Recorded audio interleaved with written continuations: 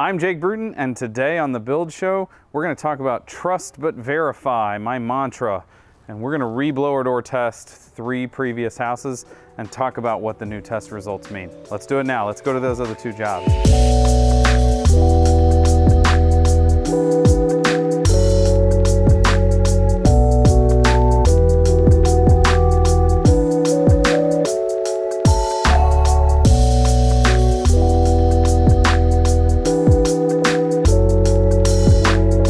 So you've heard me talk a ton in the past about trust but verify.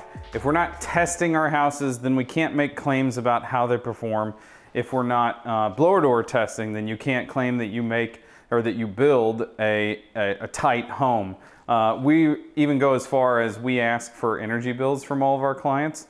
And we have some clients that are qualifying for Passive House, including my personal house, from that energy usage kilowatt hours per square foot calculation. But one of the things that we haven't done before today is retest previous houses after the clients have the house. So today we tested our Prairie House Aarow, we tested our hybrid house, and then we're testing our Spring Valley house. And what did we find? We found that we don't understand the results. So the Prairie House Aarow tested at 0.57 ACH 50 the first time. It tested slightly above 1. It tested at 1.0 today. The hybrid house tested at 0.54 ACH 50 the first time and 0.52 ACH 50 this time. And then my house, we just ran the test. It tested at 0.6 ACH 50 today. When we moved in a year and a couple months ago, it tested at 0.43. Now, all 3 of those numbers for the first test are our HERS rater. They are not, they're not new numbers that we tested. The new numbers are our numbers, but the original numbers, those are from the HERS rater. So we have different door, we have different person operating the test, we have different test conditions. So we expect them to not be identical. Identical wouldn't make any logical sense. If there's a wind out there or a temperature difference, there is a ton of stuff that can make the test results be different than what they were the first time. However, I would say the tests that are basically the same at our hybrid house, that 0.54 to 0.52, that is the same thing. That's confirmation that everything there is still operating under the same pressure. Here we went from 0.43 to 0.6. That's really close, but still not the same. We have something going on.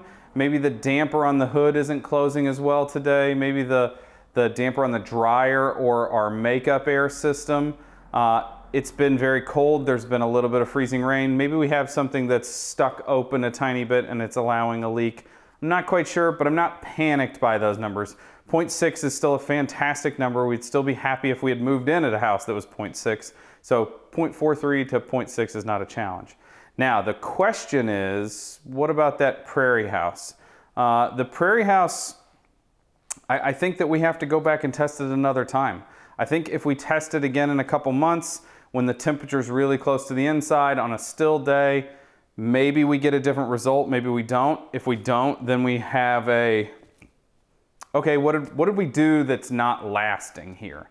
All of the same stuff for the most part that's here or at the hybrid house was applied at the Prairie House.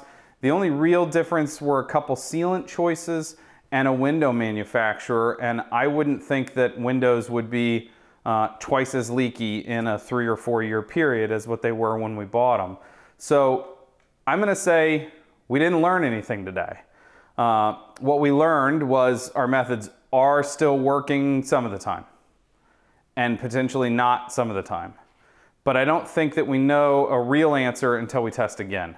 So I think we do have to do this again, maybe in 6 months, maybe in a year, to see what happens. But you better believe that I'm gonna continue to test my house because we wanna be better every time we build. And if we're informed as to how things age, we can make decisions based on what products, what methods, what techniques, whatever it is. We can make decisions that make us a better builder in the future. And I think that that's the more important takeaway than retest with a blower door. The more important takeaway is gather as much information as you can and then apply that information. So thanks for watching today on The Build Show. I'm Jake Bruton with Aarow Building. Don't forget to sign up for the newsletter because there's a lot of great content that comes out all week, every week from The Build Show, and you may miss some of it if you're not catching those emails. Those emails are super informative. They let you know all the cool stuff. I'm super happy that I get to be involved. I learn from this crew all the time. So till next time, from the Spring Valley Aarow Project, trust but verify.